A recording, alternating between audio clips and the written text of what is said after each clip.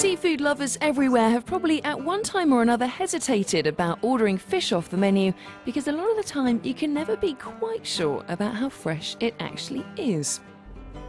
Not so here though, because Sweden prides itself on its bountiful supply of fresh produce from its local waters. So where better to come and glimpse a little of what goes on behind the scenes than here, Sweden's largest fish auction in Gothenburg city. So what's happening at the moment? Here's one of the auctioneers selling the fish, and he sells box by box. And what he's talking about is the price per kilo. And the auction here is for the fishermen to sell their catch. And who are these men? Who are these other men? Where are they from? Retailers and wholesalers. Okay. The restaurants are not buying from the auction directly. If you buy whole fish, you have to prepare it in your kitchen. You have to take care of the waste, and you have to have a chef that can cut the fish and make nice fillets and so on. And that costs a lot of money. It's more easy to buy the parts of the fish from the wholesalers. Okay, fine. And then it's the wholesaler's job to prepare the fish for you. Oh, this is a very lovely fish that you should eat more from. It's an ordinary herring, delicious for just frying. This is a monkfish, but it's only the tail, because you don't eat the head, and you can tell that this monkfish has been very big, with a big head. This is a place. Oh, okay. Yes, very nice quality.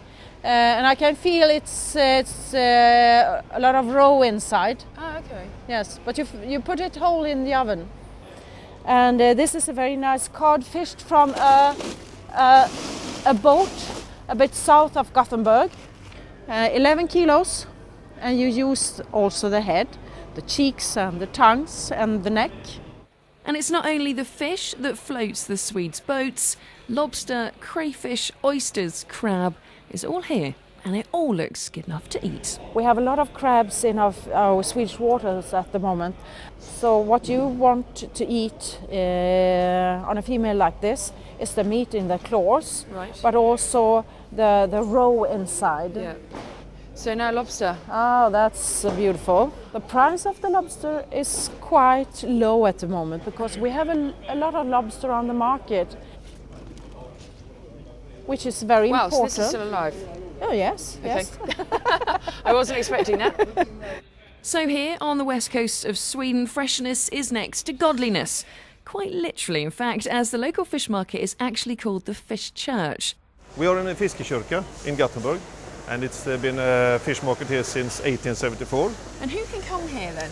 Everyone, consumers privately or from restaurants. So tourists. Tourists as well, of course. They are very welcome, and they come a lot. And how fresh is this fish? Mostly it's caught yesterday and the day before yesterday. So really fresh, It straight is. from the sea? Straight here through the auction. So when you come to Sweden, you've got no reason to fear going for that seafood platter, because nothing here is quite so fresh as the fish.